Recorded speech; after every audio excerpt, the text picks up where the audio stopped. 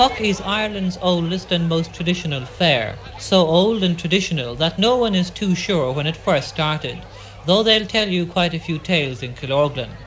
That it first started about 200 BC among the legendary Fianna, or that the goat became famous when a forebear warned the town of Killorglin that the dreaded Oliver Cromwell was on his way to attack. There are thousands of people here from all levels of life and from many parts, including Americans, Britons, Germans and from all over Ireland. Itinerants gather here traditionally, and the travelling salesmen ply their wares. This is a special advertising out.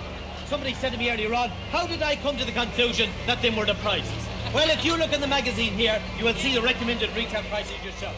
The pubs are open from 6 a.m. to 3 a.m, and as they say in Kerry, sure most people at Puck don't bother to sleep at all for the 3 days of the fair. The fair itself is the main business, or it's supposed to be. Horses were first sold, but prices were quite high, and in fact some British buyers were disappointed.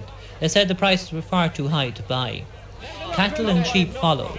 Among the buyers and sellers are mountainy men not seen in town hardly from one year to another, and many sharp-eyed dealers looking for a quick bargain.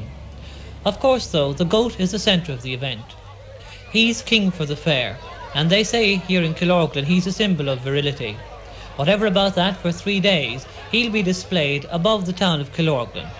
Just before the crowning, the man whose family traditionally scour the hills of Kerry every year, looking for a suitably virile specimen, told me that this year King Puck took a lot of catching.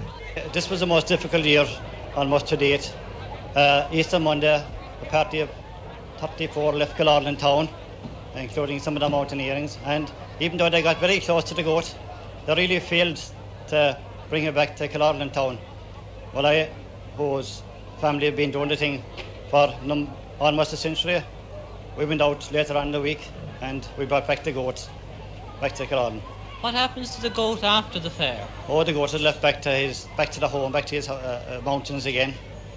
The traditional home of King Puck, of course, is the Carrauntoohil Mountains. I'd like to stress that there's no cruelty whatsoever involved in this goat. He's well looked after and well fed. His feet are not even tethered, only while he's being hoisted.